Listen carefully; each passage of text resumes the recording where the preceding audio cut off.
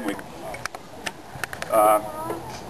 On October 1st of 1997, my 10-year-old son Jeffrey was kidnapped and he was murdered.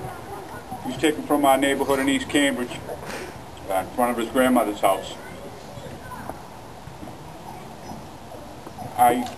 Since then, I've traveled around the country. I met many families who've lost loved ones, whose children have disappeared, whose children have been murdered. And in the big picture, our family is much more fortunate than many families, and that we were able to bring Jeffrey home. We were able to get the people responsible for it off of the streets. And I know a lot of families don't have that. A lot of families don't. They never find their children. Sometimes they find their children. If they're lucky, that's one piece of the puzzle. But they never find the person responsible for it, never able to bring anybody to justice for it. So the next phase is how do you heal? How do you get better?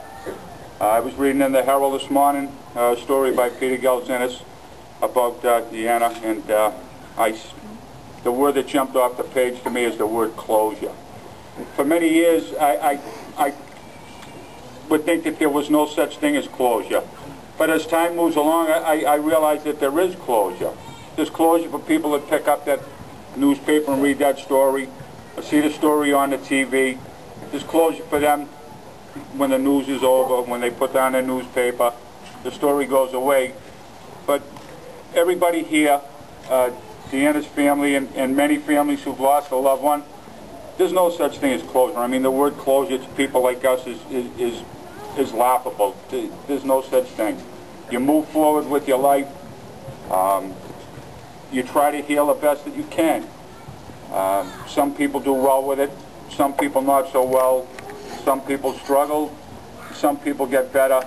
But it's a lifelong process that you need to manage. You need to manage it, and you need to heal from it, and you need to get better. Nobody gives you a set of directions on how to do it.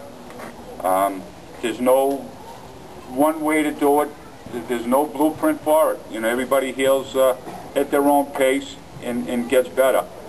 But the main way that I found to deal with it is to come here and do things like this today. And I hope that all of you people that are here today go away today with a positive feeling that things are going to get better. Things will get better. You know, like I said, you move on in life. Good days, bad days, anniversaries, birthdays, different events that bring you right back no matter how much time has passed. 18 years for Deanna, you know, almost 16 years since Jeffrey's death. And there's always something that comes out of nowhere. I can remember I was still working. I was over in Cambridge. I was driving one of the fire trucks down the street in East Cambridge. And I remember taking a 90-degree turn off one of the streets down in East Cambridge. It was a February day, late in the afternoon.